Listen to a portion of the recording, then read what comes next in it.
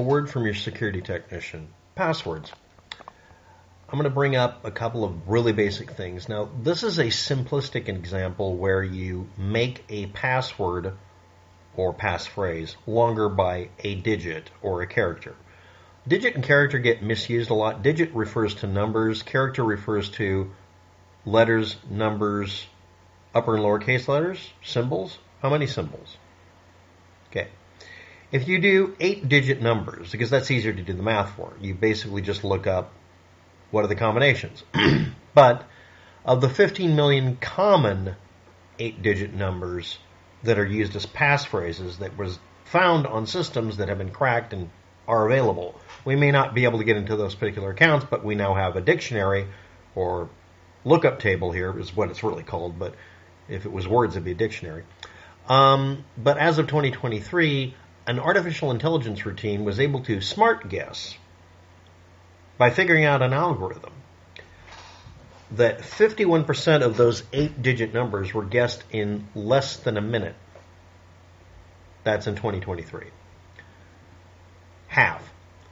Got the rest of the next set, another X number of percent, to get 65% of them in about an hour. So a really strong portion of them, over half of them, were done in less than a minute. A smaller section weren't clever picked numbers. They're all random-ish. Most people use random number generators when they do 8-digit numbers. They just memorize it like an old phone number. Lots of us used to memorize those.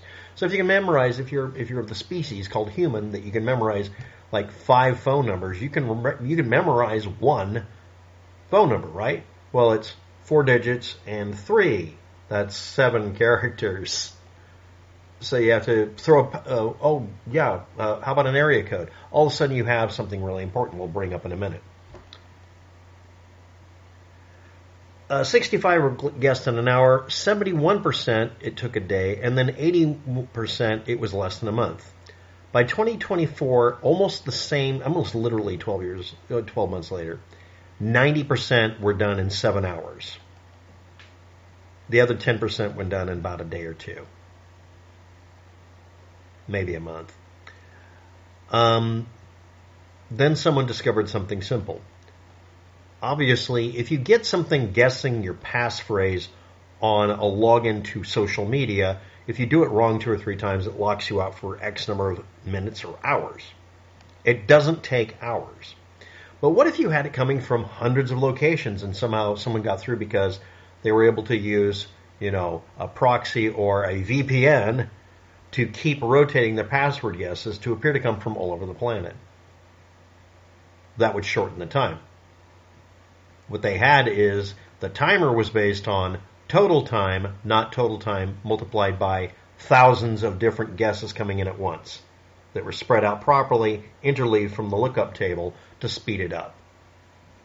But why did it take 7 hours? Obviously, this is an order of magnitude at least. It should have taken no more than a day to do all of them. Well, it was 7 hours to do 90%, which is a little bit wrong. The reason is that the system detected, there can't be that many legitimate password checks all over the planet.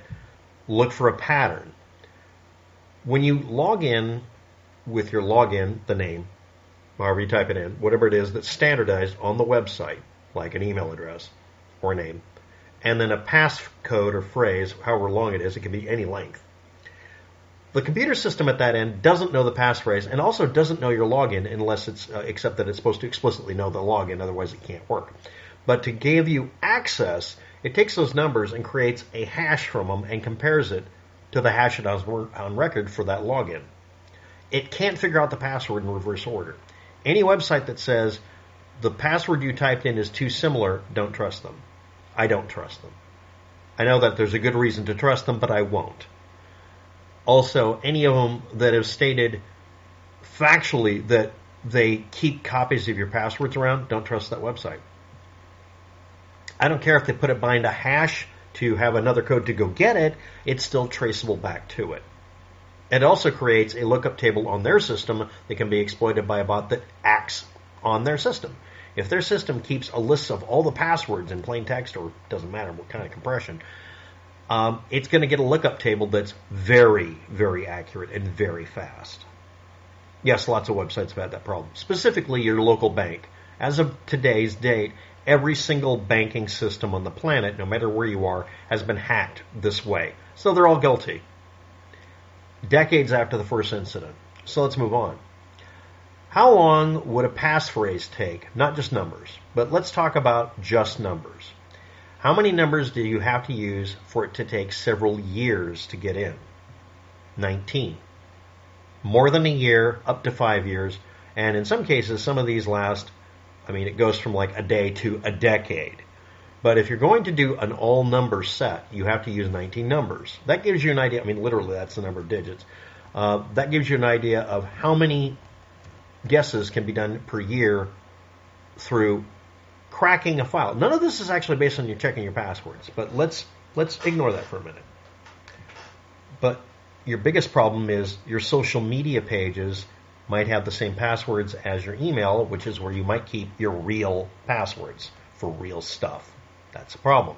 It's not that everything has a password, it's that you might reuse a password or have passwords that are similar.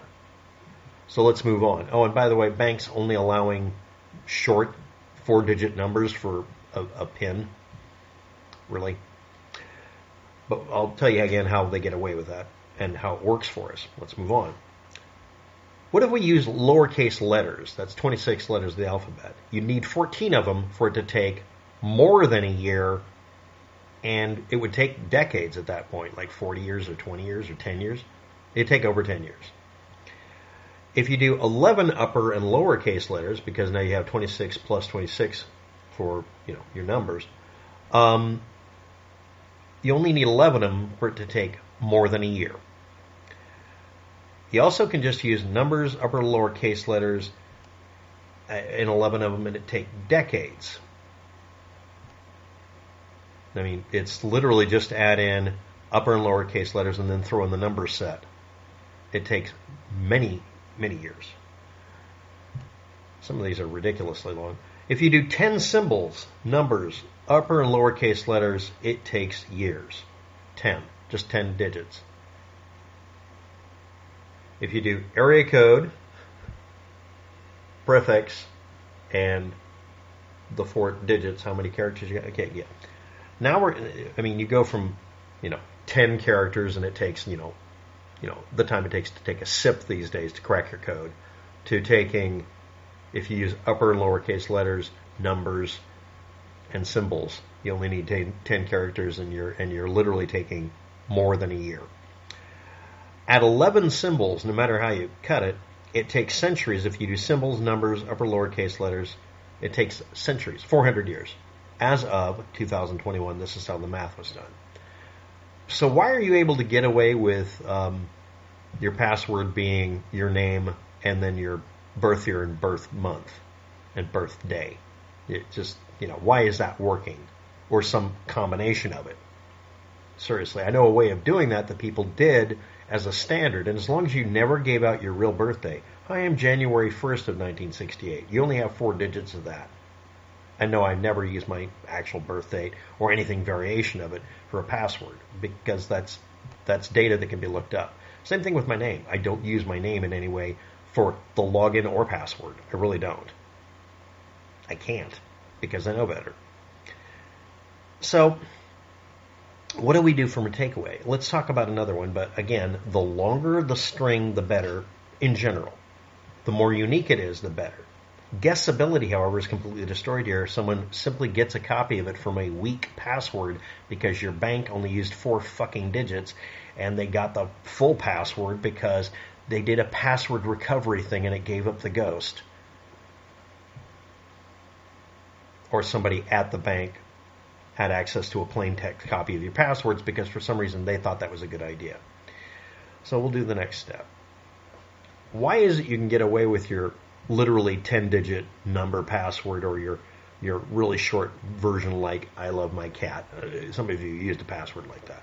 Why is that working? It's because online systems don't let you guess the password infinitely fast. You have to guess it in human speed. I don't want them to check for human behavior or check that you're a human. I want them to have human characteristics. I have, in every place I've lived, I've never typed my password in from a different city. I never do it. And if I do, I expect it to do a challenge to make sure I'm a human first, which slows me down, and to demand that I go through and either do a follow-up question, which only I know that exists, which I never saw. The one place that actually, on the internet, let me use a password question and answer, Yahoo, never brought it up when it was appropriate. It was unexploited when it should have been. Because if I went from one county to another, it should have asked me for the question and answer, and then it should have made me change it on the spot. So I had to make a note somewhere, and then or tell me a number that I had to write down immediately when I saw it on the screen, and I would be given a limited period of time to write it down. Because I had the right password. Once I get the right password, or the bad guy guesses the right password, there should be one more layer. But here's how the layers work on your computer. Virtually all of your computers, unless you go through a VPN, have an IP address that keeps pretty consistent. Now, that can be faked by somebody literally plugging into your computer network or hijacking your wireless connection, hacking your Gibson, borrowing your ladder, and writing your Wi-Fi signal. But it's actually pretty uncommon. It's pretty hard to do that. The next thing is the MAC address for the hardware, which again is very visible on the internet, but that's simply something that's consistent. If somebody fakes your computer fully, that would give them slightly higher priority. Okay. But if there's two of you coming in from two locations, and I'm at one of the locations that I regularly go to, I always hit 2 coffee shops a day when I lived in Portland for doing my Wi-Fi. This one and this one on a certain time a day. So unless they're in the same building with me and doing this, it should figure out, this is the early morning coffee shop. This is probably the right guy. And he typed the password in immediately. Let's make him answer the challenge question and answer that only he knows about. What was your name of your first teacher? And I would put in agony. Actually, that's not the correct answer. But I tell people that, and eventually I got did you blah, blah, blah? So someone got my password but did it from an unusual location. Big mistake. Or a funny MAC address because it was the wrong network card. Big mistake. Or it was a funny... At the time, Yahoo would analyze whether or not you were using a certain kind of Pentium. It would actually ID your hardware. But most of us now isolate ourselves from that. And at the time, it would check your MAC address. But again, we're using VPNs that also hide our IP address. Yeah, it's where you come from, what hardware you're doing, your password and login match, and it's at the right time of day at the right coffee shop. That was how I did it. There was a profile you could do on Yahoo for a while that was offered to people who were willing to pay them. I paid them $5. ID my pattern of behavior for 1 month and assume that if it deviates, immediately ask me the challenge question. And it was, what's your pet's name or whatever was the suggestion. I put in something different, and an answer that you wouldn't get. What was your first lover? Agony. Again, I'll always say agony. That's not what I typed out. That's too easy. But the point is, it wasn't the fucking password that kept people out. Yahoo would get hacked all the time. It was the fact that their employees could not access a goddamn database at one point because they wouldn't let them. They just never let the password database ever build. They were told over and over again, you can make money by making this list of passwords and we can sell it to people. Yeah, that would be the reason we're not going to fucking do it, you bastards. And then they whistle blew about this happening from antivirus companies and companies that eventually made your VPN. All of them. So, passphrases, again. We have 10 numbers, 26 uppercase and 26 lowercase letters, and a bunch of symbols. Let's say we use the common prefixes. There's 128, let's say. 128 root words and 64 suffixes. And we end up with hundreds of thousands of passphrases based on just a word that could be a normal root word or the prefix and suffix, like undebatable, would be an entire password. That gives us hundreds of thousands of words, but they're dictionary words and they take very little time to look up. All of these combinations are based on the idea that you're cracking a file on a computer. This is not what you're all dealing with. The way you stop this stuff is to fight the social engineering by having these delays and having proper double checks and have it get used to your pattern of behavior and not have the company stupidly share it with salespeople. Thanks for watching. Have a good day. Good luck with that market research.